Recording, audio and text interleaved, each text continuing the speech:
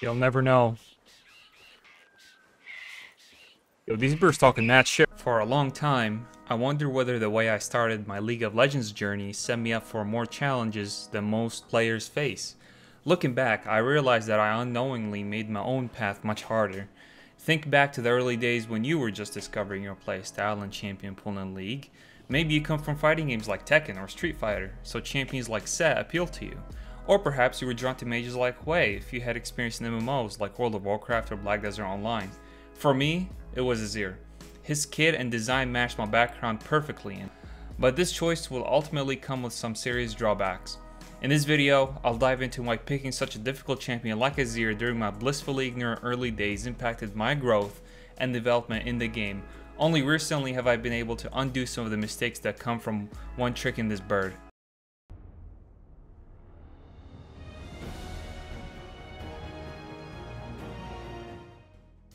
Before we begin discussing why Azir ruined me as a League player for a long time, I want to discuss why he became my favorite champion of all time. Back in Season 7 when I started my journey, I picked up the ADC role because I found joy in consistent damage and being the biggest crybaby on my team with the main character syndrome. It was really fun for a while, but it did not feel satisfying the more I played bot lane. With that being said, I had a background in MMOs with games such as Silk Road and Arcade, playing mainly mages. I also had an expansive background in real-time strategy genre, games such as Red Alert and Age of Empires where I learned to command units on the battlefield. As a result, I discovered Azir, the ADC mage hybrid that commands soldiers fit my playstyle like a glove. The consistent damage of the ADC with the burst damage of mages that Azir offers was unprecedented. The ability to apply presence through area control with his soldiers is the most unique ability in the entire game in my opinion, and that is why he clicked with me. I loved Azir's playstyle with the safety of his range, ultimate, and dash provided. For anyone who enjoys mage's ADC hybrids, he offered everything I could ask for. Yet, beneath all that fun I was having, parts of my gameplay experience were gradually unraveling in ways I couldn't fully understand until years later. Choosing him as my main turned out to be a major mistake. Beginning with Azir's design, Azir is classified as a specialist, which is the former zoner class pre-7.10 patch. The specialist is a diverse group of champions who do not fit into your normal classes of League. Regarding other class or subclass specifications, many specialists exhibit zone control either as a dominant or secondary attribute. A specialist or zone controller is a champion whose influence is limited either to telegraphed zones, such as Azir's soldiers, or a large threat ability such as Fiddlestick's Crowstorm. As a zone controller, Azir creates intense pressure with his soldiers, deterring enemies from entering areas he controls. The problem arises with Azir's ability to summon and manage such soldiers. According to the ability description, Arise, Azir holds up to maximum of 2 soldiers. Emptying your soldier magazine of 2 in a suboptimal location during a teamfight brings Azir's pressure and damage down to 0 when used incorrectly. Contrast that to Syndra, where missing your Q is not the end of the world, as you can still use the orbs on the ground to increase your ultimate damage and one-shot whoever is unfortunately clicked on skillfully.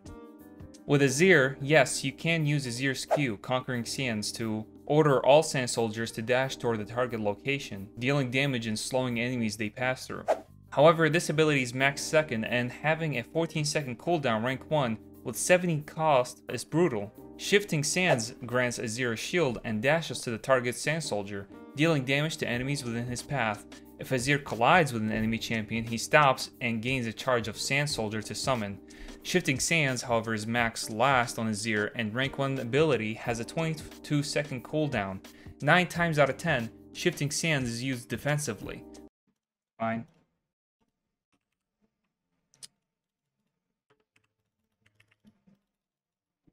But this strategy is only effective if you have a soldier available to summon, and we already discussed how summoning all 2 of your soldiers at the wrong place and time will leave you with no way of dashing out of danger, and only towards the misplaced soldiers, which can be a death sentence.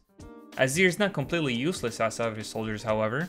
Azir's ultimate, Emperor's Divide, calls forth a phalanx of soldiers, 175 units behind him, and moving forward in the target direction, stopping and acting as impassable terrain against enemies. Enemies caught in Emperor's Divide are dealt an insane amount of magic damage. Maxed out, Emperor's Divide deals a base of 600 with a 75% AP ratio.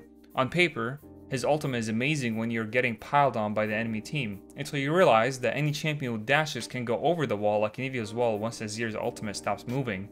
During ancient times, Azir's ultimate used to knock back champions when dashing through his wall like Poppy's steadfast presence.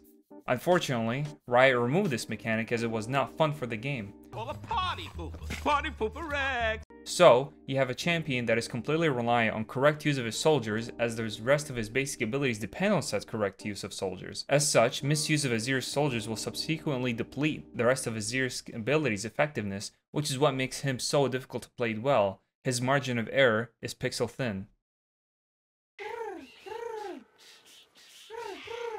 Another reason why playing Azir was a big mistake is due to Eagle Champion. Playing Azir early on let me feel unique in the game, almost like I had some higher calling. Due to his rarity on the Rift and unique kit, I felt special. Yes, sounds weird to say, but it did feel special. Easy way to skip learning basics of League is to hide it behind playing a difficult champion that can show off, but gain nothing productive in terms of improving on the Rift. That is why, if you look at my op.gg, I was hard stuck Platinum player from Season 9 in 2019 to Season 13 in 2023. I did not realize it during that period, but that ego boost turned into blind spot. Instead of learning fundamentals such as correct wave management, value trades, side laning, and teamfighting, I was fixated on mastering Azir.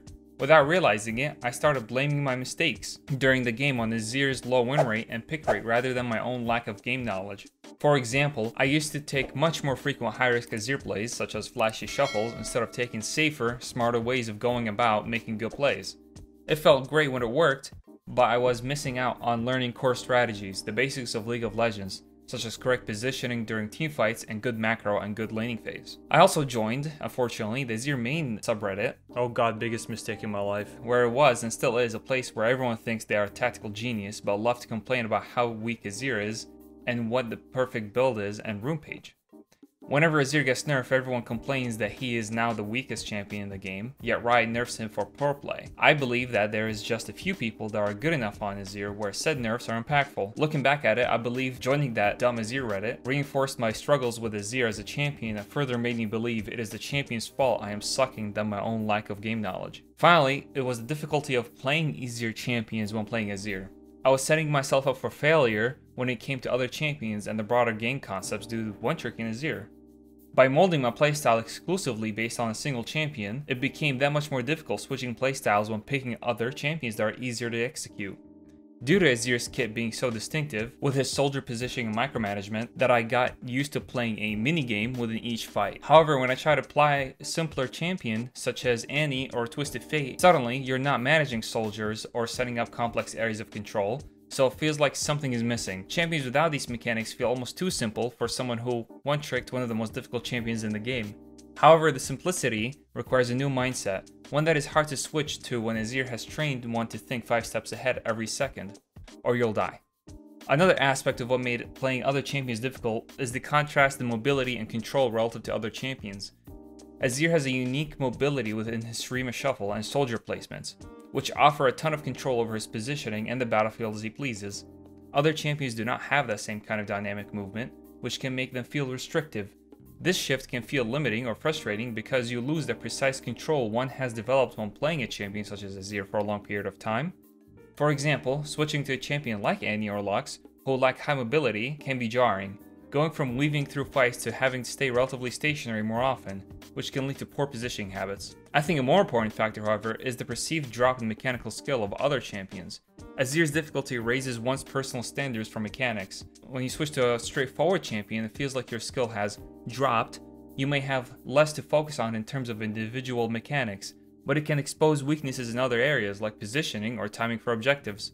This perceived drop in skill can be frustrating and makes it hard to see one's growth with other champions, even if you're technically playing them absolutely fine. For a long time, I strictly remember finding it mentally difficult to pilot easier champions even though objectively I was playing normally. By one-tricking a highly specialized champion can almost pigeonhole, pun intended, oneself in approaching the game, making it hard to enjoy or succeed with other champions. It reinforces the idea that Azir, while rewarding in some ways, can be a bit of a trap in terms of broader skill development.